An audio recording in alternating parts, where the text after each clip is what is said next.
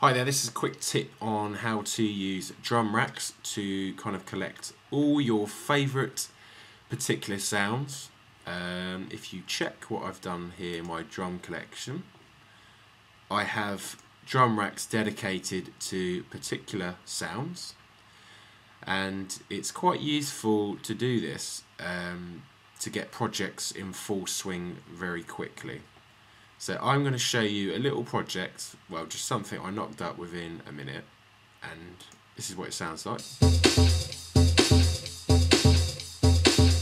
So I want to put a kick sound on that. So I'm going to drag over my drum rack, and in this it has 128 different kick sounds. Now, I will be honest, I haven't completely auditioned all these sounds, so some might not be very good. So let's just do a typical 4x4 MIDI clip drop on the kicks here, and it'll sound like this. And if I use the down arrow key on the keyboard, it will go through the different samples I've put in my collection. So I'm going to get everything going by using this scene launch button.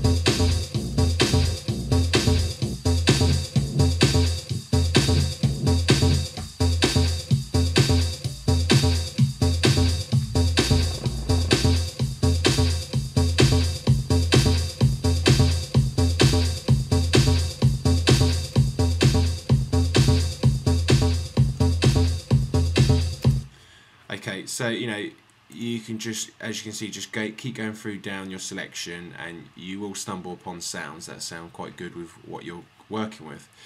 And I can carry on here by using my first clap pack I've made. So it's the same example as the kicks, but just claps. Another 128 claps in my rack. Just waiting for it to load because there's quite a few clips here to buffer. And I'm just going to copy over that MIDI clip and get rid of the first and third downbeat. So it's a typical clap hit, house clap.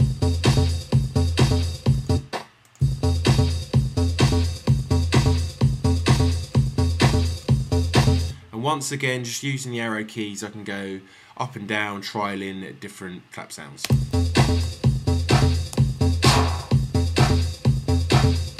That's good. I'm just going to shift it forward a bit using the Command 4 button on the Mac.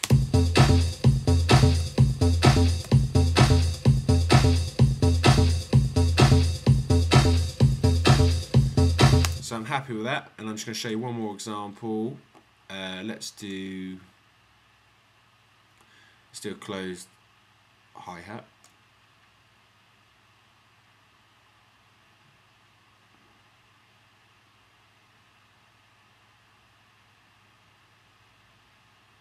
Apologies for the delay. I do need to upgrade my laptop. It's getting on a bit now. 5 years old. Okay, so I'm just going to drag the. Actually, it's a better one to do. I'm going to drag the kick MIDI clip over. Make them smaller, and then there we go. See, that already sounds pretty good, but we're just audition.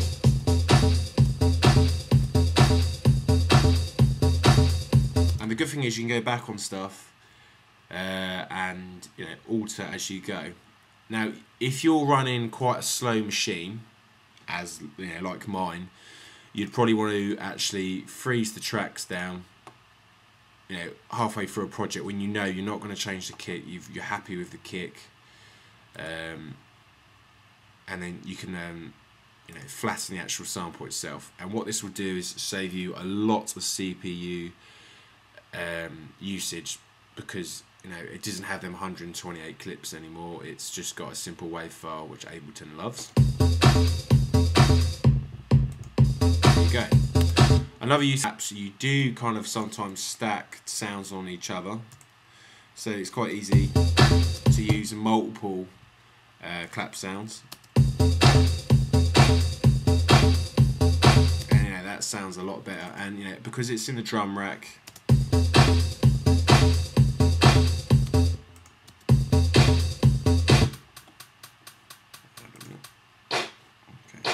also, because it's in the drum rack, you can, you know, individually, you know, change different parameters with the actual track. So if I just wanted to pan a little bit left, sorry, a little bit right on this one, and then the other clap sound just a little bit to the left.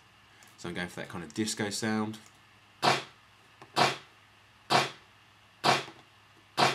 And then you can put a filter on it to clean it up. So typical low pass at around about 300.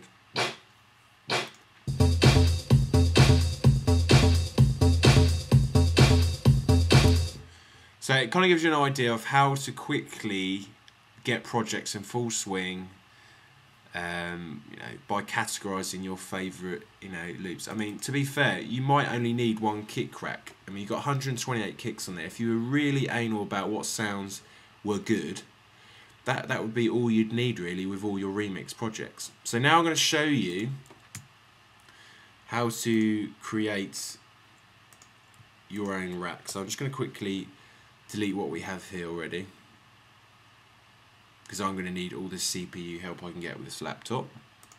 So you create a new MIDI file, which is here, and you drag over the drum rack, which will just load a blank canvas.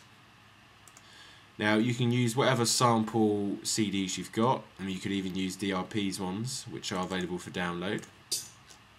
Now ideally you want 128, you know, files to proper utilise what we got here, but if you're kind of dragging right from the start and you only have like 50, drag them all the way down to the bottom to C2, sorry, C-2, and that way it's, you know,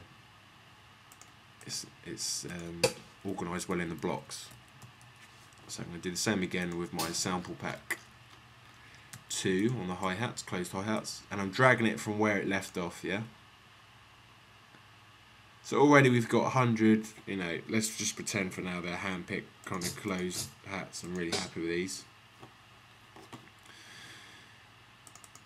Now because the drum rack automatically sets the dB value for all clips to -12, you may want to put a utility device on the end of the chain and get it back to 12 dB so it's back to 0. But in this example, because it's closed hi-hats, you know, usually you do mix it around about that kind of value of -12. So for this example, I'm not going to bother doing that. So once you're happy with your rack,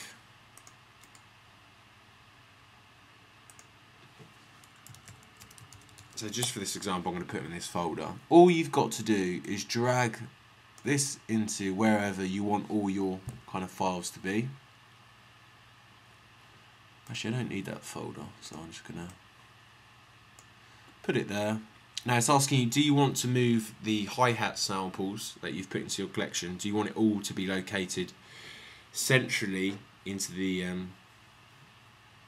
actual live pack that we're going to create? For now, I'm just going to say no, but I mean, if that's the way you want to work, it's not a problem. At least you can delete the original files. It just depends how you want to work, but I'm not going to not copy that for now. Okay, and it's asking me to rename the live pack, so as it's closed hi-hats 4 now for me. And there you go, it's created the next pack. And so if you just wanted to use that in a project, you've simply just got to do the same thing again, drag them over. Drag it over to a blank space in Ableton, it creates a new MIDI channel. And then just get a MIDI kit going with some triggers in there.